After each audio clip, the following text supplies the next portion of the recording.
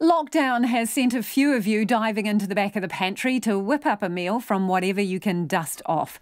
And last night we were swamped with queries from you about how long cans of peaches or beans last, if it's safe to eat something that doesn't have an expiration date on it, and why you can't find a use-by date at all on Wattie's canned goodies. So we've gone to the top. Steve Thompson is the boss of Wattie's Food Safety and Quality. I asked him, if I dug out my can of favourite black Doris plums, where would I find the expiry date? There isn't an expiry date on the can. There's something called a Julian code, which is a series of numbers and letters. And what that does, that allows us to have complete traceability of that product.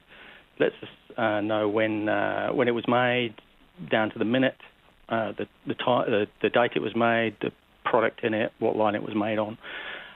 So for us, it contains all the traceability information that we need.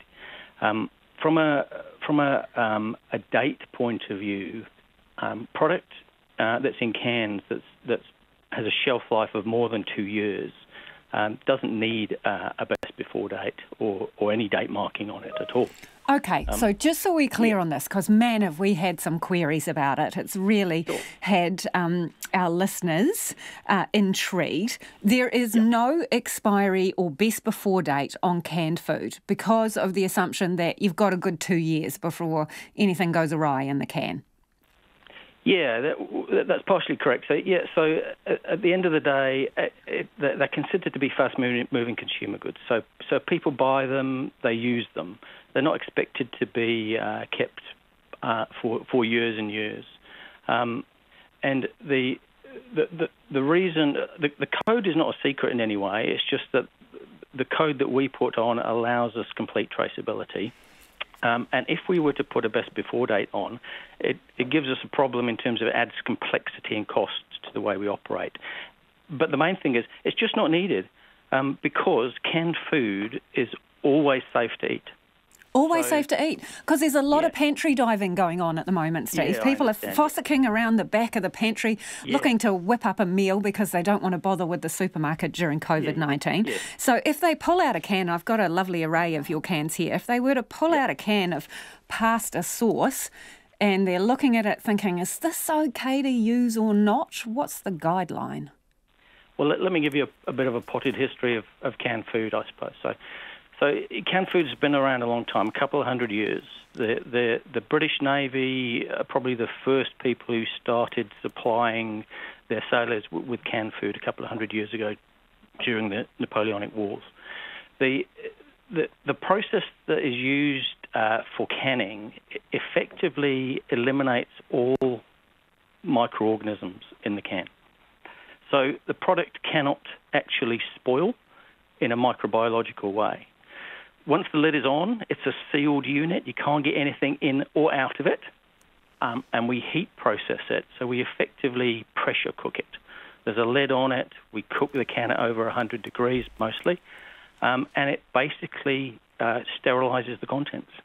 So the product inside the can is always going to be safe to eat as long as the can is not damaged or compromised in any way. Right. What will happen is that over time the product will deteriorate in quality.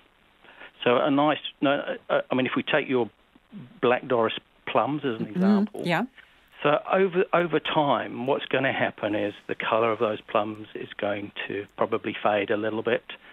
They may look a bit greyer than the sort of a nice purple colour that from a can that you might buy that's only 6 months old.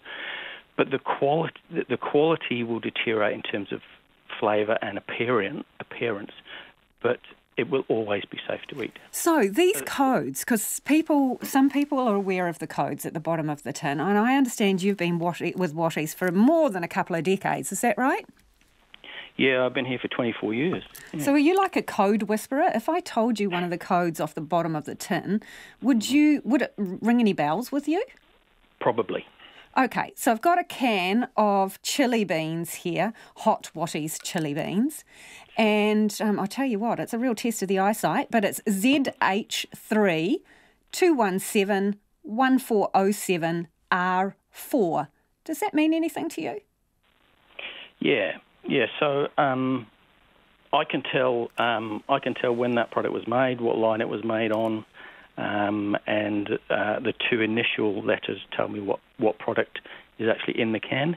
If it didn't have a label and you hadn't told me what it was. Oh, I'm going to put you to the test. Can I do that? Let me give you Can you tell us how? Would you be able to give me a ballpark of how old that can of beans is that I just read out to you? Yep. So that was made towards the end of 2017. Let me ask you another one. And again, it depends on the light in the studio, I have to say. This can says RW 07790-122, and it looks like an S4. Does any of that ring a bell? Again, as I said, I can tell you that was made towards the end of 2019. Mm-hmm. And it was probably made on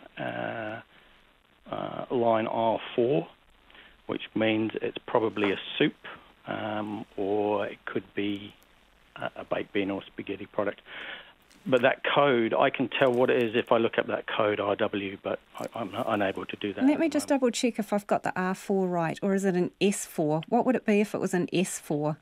No, F4 wouldn't make sense. S for Sally. Does that?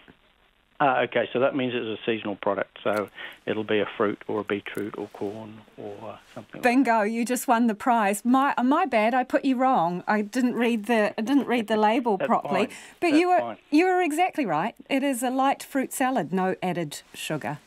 Hey, Yeah. I'm imagining you're having a bit of a rush on at the moment with canned goods. Would that be fair? Oh, absolutely. Yeah. So we're very busy. Luckily we've just completed most of the seasonal processing. So all the corn and the fruit is in the can. We are still processing tomatoes and beetroot from a seasonal point of view, but also we're obviously busy making baked beans and spaghetti and soups and all of those other things as well.